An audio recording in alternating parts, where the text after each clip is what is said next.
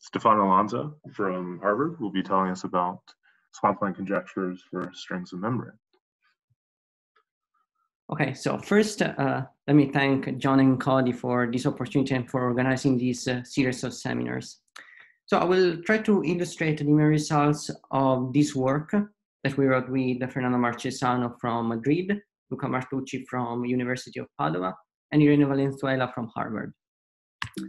So to begin with, let us consider first particles in 4 dimensions. As you know, the backreaction of these particles is negligible as we move away from the particle. And this allows us, for instance, to define quantum states asymptotically.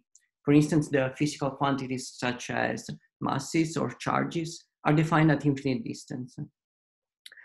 On the other hand, let us consider strings and membranes. These are objects with codimension respectively 2 for strings and 1 for membranes.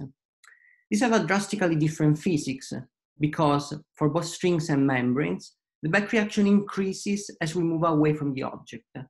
And as I will try to show you later, for both strings and membranes, actually the space-time metric simply breaks down at a finite distance from the membranes or from the string. So there is an important question to be addressed, namely whether it does even make sense to include the strings and membranes in the effective description, because the effective description inevitably breaks down. And as I will try to illustrate by developing an old idea by Polchinski, Goldberger, Weiss, and some others, there is indeed a very clean correspondence between the backreaction of extended objects and the RG flow of the effective couplings. And well, in order to have a framework which is totally under control, I will always consider supergravity theories with n=1 supersymmetry. So the technology that we will develop will be extremely valuable for these Swampland conjectures. And in particular, I will focus on first on 2 of these conjectures, namely the weak gravity and the repulsive force conjecture. These 2 conjectures both predict, in a sense, the existence of fundamental strings or membranes in the EFT. And well, therefore, it is very important to know how the string tension and charges are defined within effective descriptions. We also know that potentially all these Swampland conjectures are related among one another. And what I will try to show you is that the physics of these extended objects with low codimension can be helpful in order to thread new links among these conjectures. In particular, with axionic strings, we can relate the weak gravity conjecture with the distance conjecture. And with membranes, we can relate the weak gravity conjecture, properly formulated for membranes, with the no Sitter conjecture and eventually also the Transplanckian censorship conjecture. And to start, I will first consider strings, and later I will move considering membranes. So let us first consider fundamental axionic strings. I will call them fundamental because they are included within the effective description as objects with strict codimension 2, or if you prefer, since we work in 4 dimensions, these are objects whose worldsheet has strictly dimension 2. These objects are electrically coupled to some sets of gauge 2 forms, with this II being the electric charge, and they are magnetically coupled to some dual axions. Namely, once we encircle the string, the axions get shifted by the charge of the string. In order to treat these strings semi-classically within the effective description, we would actually need that the string tension is greater than the cutoff squared in such a way that we can neglect within the effective description all the quantum oscillatory modes. Now, in order to embed these axionic strings in a supergravity framework, we need a proper supersymmetric formalism, which is able to include this gauge 2 form in a supersymmetric fashion. And this can be obtained in this way. Let us assume to start with n=1 supergravity theory formulated in terms of some chiral multiplets. And these complex scalar fields phi I are split in an axionic part, which is just their real part, and in a axionic part, which is their imaginary part. This splitting is actually justified by the symmetries of the Keller potential, because the Keller potential just depends from the axions. This is true, for instance, in some string compactification scenarios where we take, for instance, a large volume or a large complex structure limits while neglecting quantum corrections. Now, whenever this hypothesis holds, we can dualize the chiral multiplet to linear multiplets. And at the bosonic level, which will be for interest for us, this just means that the succions SI are replaced with some dual succions, which are just the derivative of the Keller potential with respect to the original succions. And the axions are instead replaced by some gauge 2 form. This is, after all, just a pretty standard electromagnetic duality. Then we arrive at this dual action, which is fully expressed in terms of the dual succions and the gauge 2 forms. And importantly, supersymmetry fixes the kinetic matrix for the dual succions to be equal to the gauge kinetic matrix for the gauge 2 forms. Now, in this formulation, we can include a fundamental string. The action of the string includes a minimal coupling with the gauge 2 form and an Nabucco term, which is expressed in terms of the string tension. And supersymmetry fixes the string tension to be linear in the electrical charges and linear in the dual succions. And in this formalism, we can also easily identify the physical string charge, which is just given by the bare charges contracted with the gauge kinetic function. Now, it can be seen that this string tension obeys this identity tautologically, which relates the derivative of the string tension with the physical charge. And I will justify this identity from, let's say, a phenomenological perspective later. Now, since we have a string in our effective field theory, we can study the backreaction of the string simply by solving the equations of motions, including the string. And it does make sense to consider a metric ansatz as this one, which preserves the Poincare symmetry along the direction which are parallel to the string. And if we consider, for instance, the case where there is just a single suction with this scalar potential, when it turns out that the backreaction on the suction is this one, which depends logarithmically on the distance r from the string. And what is pretty remarkable is that this solution actually breaks down at a finite distance from the string, as I was anticipating earlier. This breaking down is also reflected on the string tension. The backreaction on the string tension can be obtained just by replacing the dual suction in the expression of the tension with its solitonic solution. And again, also this expression breaks down at a finite distance from the string. But what is weird here is also that due to the backreaction, actually the string tension goes to 0 as we approach the string. Now, the crucial point is that this backreaction can be regarded as an energy flow of the string tension, with the string tension that is considered a proper effective field theory coupling. And this is done by regarding the inverse of the distance from the string as an energy scale. And thus, this backreaction can be written exactly in an energy flow fashion. And the distance at which the backreaction breaks down is then interpreted as a scale at which the strong coupling effect takes place. So let's say from this perspective, it does make sense that the effective field theory breaks down at a finite distance from the string, simply because in that place, the effective field theory enters a strongly coupled regime. And as we move instead towards the string, the theory becomes weaker and weaker coupled. Now, with this technology, you can define properly a repulsive force conjecture for these axionic strings. And in order to do so, we need to know which forces acts on the string. So let us consider two of these axionic strings, which are parallel between one another. And let us assume that they are, let's say, enough close so that the effective field theory does not enter a strongly coupled regime. Then it can be seen that between these two strings, there are no gravitational forces. And this is just due to the codimension of the objects. There are some scalar forces, which are attractive, and they depend on the inverse of the distance from the string. And they are proportional to the derivative of the string tension squared.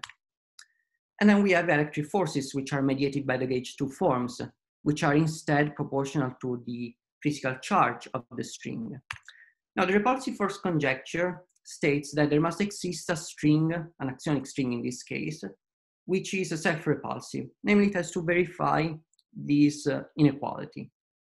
The scalar forces basically have to overcome, the electric forces have to overcome the scalar forces which are attractive. And well, this inequality should hold along the whole RG flow. Now, for BPS strings, as the one that I was showing you before, well, actually, there is this identity which is tautologically satisfied. And this implies that supersymmetric strings simply do not exert forces between one another. Now, we can also define a weak gravity conjecture for these axionic strings. Namely, there must exist a super extremal strings which satisfies this inequality, where this gamma is an extremality factor. And of course, the problem here is to determine this extremality factor. And it can come, for instance, from the BPS strings. However, the BPS strings satisfy this equality, which is not quite in the form which is required by the weak gravity conjecture. But however, it can be seen quite easily that for a single scalar field with this scalar potential, actually the derivative of the string tension becomes proportional to the string tension. And this immediately tells you the extremality factor for fundamental axionic strings, which is just depends on this n, which is the no-scale factor associated to the scalar potential. If we have multiple scalar fields, the situation is slightly more complicated, but however, one can still run a very similar argument, and one finds this inequality, where the extremality factor is, well, lower bounded by the maximal growth Ni of the axions within the Kähler potential. Now, what is very interesting about these axionic strings is that they are, in a sense, detectors of infinite field distance points. Let us first recall that if we approach the string, the axions goes to infinity, which is, let's say, pretty bad. But however, let us see how this is reflected in terms of the distance, the geodesic field distance. Well, it can be seen that the field distance can be recast in terms of the physical string charge. And this integral can in turn be recast as the integral over 1 over the physical charge integrated over the string tension. Now, applying the string weak gravity conjecture, the one that I showed you before, one can find that the distance from the string is actually upper bounded by the logarithm of this ratio, where this T0 is, let's say, a reference string tension, and here we have a maximal string tension. Now, this has two quite important implications. In particular, if, so the string tension actually fixes the maximal cutoff of the theory. Let's say if the string tension is lower than this cutoff, then quantum oscillations will appear in the effective description, and the effective description will break down. Now, by employing this relation, one can see that this maximal cutoff actually decreases exponentially as the field distance goes to infinity, moving towards the string.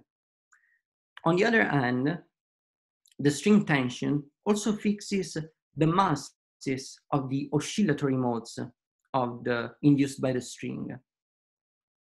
And well, the fall-off of these masses is also strictly fixed by the extremality factor of the string. So as you can see, these two statements combined together do actually identify the distance conjecture. Namely, while we move close to the string core, we do actually recover exactly the statements that are predicted by the distance conjecture.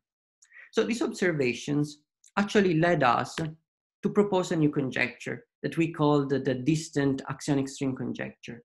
And it states the following: all infinite distance limit of 4D EFT can be realized as an RG flow endpoint of a fundamental axionic string.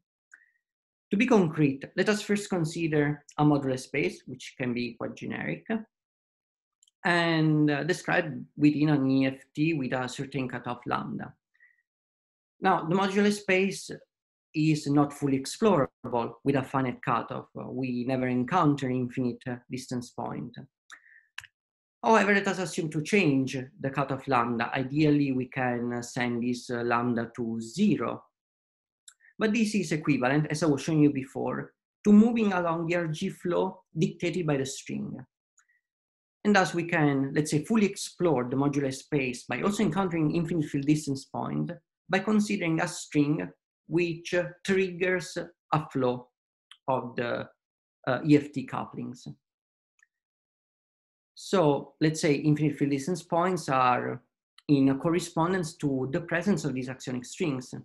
So let's say in order to have some more concrete evidence for this conjecture, one should also verify that approaching these strings, these axionic strings, one encounters infinite tower of states which become massless. This is actually the case in many string compactification scenarios. And the tower of states can be given by either KK modes or these zero branes. And it can be seen that the fall off of these masses is actually regulated by the string tension. Namely, the masses fall off to 0 as an integer power of the string tension. But these issues will be illustrated in a paper that will appear soon on the archive. So this concludes the first part about axionic strings. And let us now dive into the membrane part. Now, as done with the strings, we can include membranes as fundamental objects within our effective field theory. Membranes are objects of strict codimension 1, and they are electrically coupled to some gauge 3 forms. Again, in order to enforce the semi-classical approximation, we need that the membrane tension has to be greater than the cutoff to the power of 3. And as we did for string, we need a proper supersymmetric formulation which is able to include these gauge 3 forms supersymmetrically. This is achieved by introducing some quite special chiral multiplets called the 3-form multiplets, which have in their, let's say, auxiliary non-propagating part the gauge 3 forms. With this chiral multiplet, we can construct this supersymmetric action. And what is important here is that the gauge kinetic function for the gauge 3 forms does actually depend on this holomorphic period pi I. Now, since in 4-dimension gauge 3 forms do not carry any propagating degrees of freedom, they can be easily integrated out. And recalling that gauge 3 forms are actually dual to some constant fluxes, it can be seen that setting the 3 forms on shell would produce a potential. This potential is bilinear in the fluxes, which are dual to the gauge 3 forms. And at least in these n=1 theories, can be seen that this potential can be recast in a Kramer et al. Formula by introducing a superpotential. And this superpotential depends on the holomorphic period, the same that enters into the gauge kinetic function. And it is linear in the fluxes Fa. Now in this formulation, we can insert membranes with this action with a minimal coupling to the gauge 3 forms, and here we have the Namu-Goto term. Now, including a membrane has some interesting phenomenological effects. In fact, due to the presence of the membranes and due to this charge, what actually happens is that the potential is differently defined on the 2 sides of the membrane. In other words, the potential is always the same, has always the same bilinear form, but simply the fluxes shift crossing a membrane. Supersymmetry, on the other hand, requires the membrane tension to acquire a very particular form. It has to be linear in the elementary membrane charges, and it has to depend on these periods holomorphically. We can also define the physical membrane charge by simply contracting, again, the bare charges with the gauge kinetic function. And what is remarkable is that here, these supersymmetric membranes satisfy this identity tautologically. This identity relates the derivative of the membrane tension to the tension itself and the physical charge of the membrane. And it is pretty interesting to notice that this identity is extremely similar to the potential with these identifications. However, these two identities are not exactly the same, and the reason is that while this potential is expressed in terms of the fluxes, this relation instead involves the elementary charges of the membrane. But however, these two relations would coincide in one case, namely when we have a membrane that interpolates between a region where we don't have fluxes at all, we have a fluxless region, and a region where we have a non-trivial flux Fa. And in this case, the charge of the membrane has to coincide with the flux. And thus, in this case, the physical charge of the membrane coincide with the potential. So in the following, I will always consider this sort of generating membrane. So we can also study, as we did for string, the membrane back reaction. And let me just point out that unlike what happens for strings, here the study of the back reaction is definitely more involved. And however, we can try to move towards some asymptotic limits in field space where the theory is more under control. And in particular, we can exploit the SL2 orbit theorem in order to expand the Kähler potential and the membrane tension. And we can focus on a particular class of membranes such that their tension is proportional to the derivative of their tension is proportional to the tension themselves. And the proportionality factor is specified by these R hat and Ni, which are the discrete data that specify the asymptotic limit around which we are working. By doing so, we can compute the back reaction of the membrane. We can choose a metric of this form, a domain wall metric, which preserves the Poincaré symmetries along the directions which are parallel to the membrane. And what will be important for us is the back reaction onto the membrane tension, which occurs this form, where this y is the transverse distance from the membrane, and T star is just a reference membrane tension. As we noticed for strings, also this expression for the tension breaks down at a finite distance from the string, which is exactly this one. But however, unlike for strings, here the membrane tension is perfectly regular in the limit as y goes to 0, because this membrane tension simply reduces to the reference tension T star. And again, we can regard this back reaction as energy flow of the membrane tension. And we then identify this breaking distance as the distance at which the strong coupling effects start to emerge. And as we move instead towards the membrane, the effective couplings become weaker and weaker. Again, we can use this technology in order to define the repulsive force condition for membranes. We can consider two identical membranes which are enough close between one another so that, again, strongly coupled effect will not take place. And between these two membranes, there will be some gravitational forces which are repulsive, as was already noticed in the 80s, and are constant. They do not depend at all on the distance between the two membranes. There will be some scalar forces depending on the derivative of the membrane tension, and these are attractive. And then there are electric forces. This can be either attractive or repulsive according to the signature of this matrix TAB. Now again, we can formulate a repulsive force conjecture by simply requiring that there must exist a membrane which is self-repulsive. And this inequality has to hold along the whole energy flow whenever it is defined. And well, the identity that I showed you before for membranes here takes a particular meaning, namely that, well, two BPS membranes do not exert any net force between one another. And well, we can also try to define a weak gravity conjecture for these fundamental membranes by requiring that there must exist a super extremal membranes which obeys this inequality. And again, here the problem is in trying to determine the extremality factor. For BPS membranes, well, again, the expression of the charge to tension ratio is not exactly in the form that is required by the weak gravity conjecture, simply because of this dependence from the scalar fields. However, one can see that considering the asymptotic limits that I was showing you before, well, the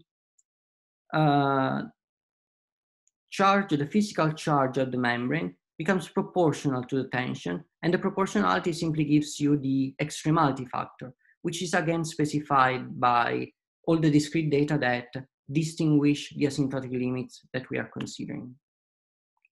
And let us now focus in particular on these extremal membranes. These extremal membranes can be, for instance, generating membranes that can interpolate between a region with a zero flux and a region with a non-trivial flux. And for these membranes, I recall that the potential is simply given by the physical charge of these membranes. Now, for this class of membranes, the derivative of the tension of the membranes is proportional to the membrane tension. But since, while these membranes are extremal, an analogous relation holds for the physical charge of the membrane, namely that the derivative of the physical charge is proportional to the physical charge of the membrane. But since this membranes is generating, then this can be recast as an expression for the potential, namely the derivative of the potential is proportional to the potential itself. But this is just the Sitter conjecture, which states that the slope of the potential has to be constrained in this way. What is remarkable here is that, well, we can immediately identify the parameter C, which was left unspecified in the original version of the conjecture, because here this parameter C is directly related to the discrete data that classify the asymptotic limit, and eventually can be related to the extremality parameter of the string. So, to conclude, what I have tried to show you is that, well, generically the backreaction of low codimension objects such as strings and membranes in 4D may introduce some problems in EFT. But however, these problems can be treated by simply regarding the backreaction as an energy flow of the effective couplings. And by using this observation, we were able to properly formulate a repulsive force conjecture and a weak gravity conjecture for strings and membranes. And we have seen that a weak gravity conjecture for strings implies the distance conjecture, while on the other hand, weak gravity conjecture saturating membranes imply the Sitter conjecture. Of course, the observations that I told you should apply to dimensions which are different with respect to 4, provided, however, that we keep fixed the codimensions of the objects.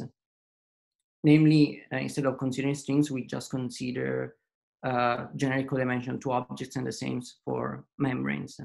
And it would be also quite interesting to try to test this conjecture in contexts which are not supersymmetric, which can also be very interesting in order to study Bakwa decay and relate our RG flow notion for membranes to the decay of non-supersymmetric vacuum. So thank you very much for the attention. Great. Let's thank Stefano. Are there any questions?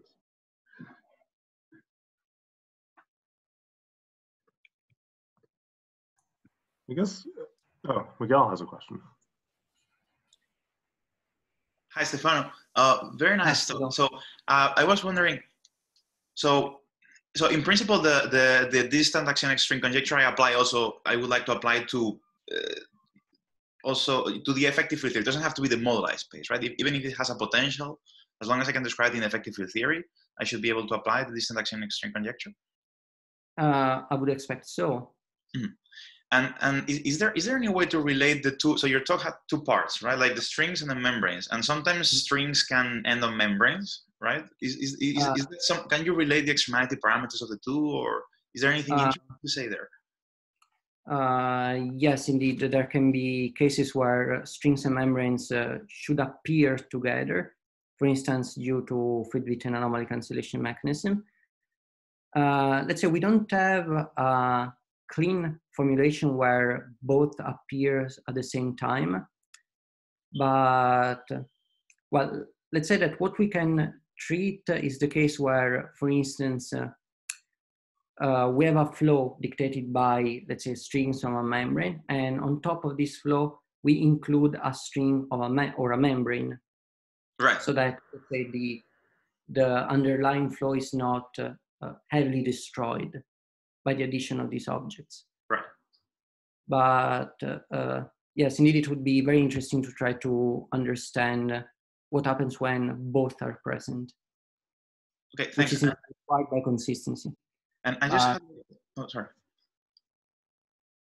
So I just, can you discuss one technicality? It's that like you have an expression for the extremality factor for the membranes? Yes. I mean, it's probably impossible, but it looked like it could become imaginary if I tune the integers in does that mean anything? Like if the integers are negative? Yes, it can be. Can that happen? Is that impossible? Does it mean anything? Is that a constraint that I should impose on my, I don't know. I think that this can, the fact that this expression here can be negative can happen whenever we do not have scalars at all. We just have a membrane, but no scalars. The membrane tension does not depend on any scalar. So then, how should I understand imaginary extremality factor? Well, let me say that probably the inclusion of the scalars, at least in this, from this perspective, is necessary in order to have consistency. Okay. Okay. Good. So let's say turning off the scalars, all the scalars at least, is quite problematic. Okay. I mean, I would not expect that that framework to be fully consistent. Okay. All right. Thanks. Thanks a lot. Thank you for the questions. I think Ben has a question. Yes. Thanks for the nice talk. It seems like you're trying to argue for the original de Sitter conjecture, but we know there's some problems with that conjecture. Have you thought about, is there some facet of your argument which would only apply under certain conditions about the second derivative of the potential? Well, we have not explored what happens with the second derivatives. Right, but you seem to be saying that the original conjecture is true without caveat, right? So that yes, yes. That probably puts the standard model in the Swampland. Yes, but let me maybe just be slightly more precise. We are taking, of course, the original statement of the conjecture, but we are considering asymptotic limits in the field space where the theory should be more controllable. So let's say that is the important caveat that we are considering here. We are at the asymptotic limits. I see. But yeah, of course, it will be definitely interesting to study what happens with the second derivatives, but we simply didn't explore this possibility. Thanks for the question. Yeah, thank you. I think for one final question, Naomi. Hi, thanks for the nice talk. I was just wondering about the extremality factor. So to find it, are you just finding the charge to mass ratio of these things at infinite distance? Or are you actually finding like a black brain solution or something in your effective theory and reading it off from there?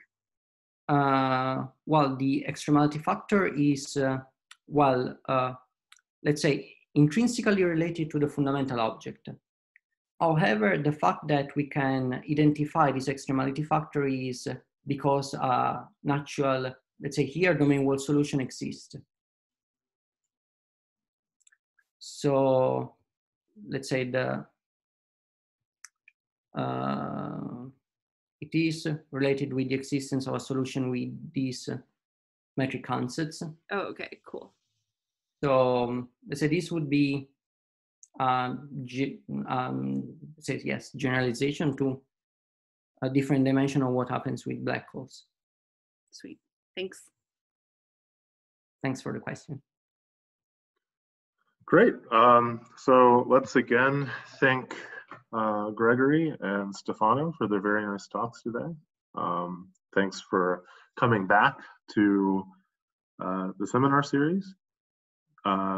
Next week, we'll have Craig Lowry and Minky Kim. They'll be telling us about some things to be announced.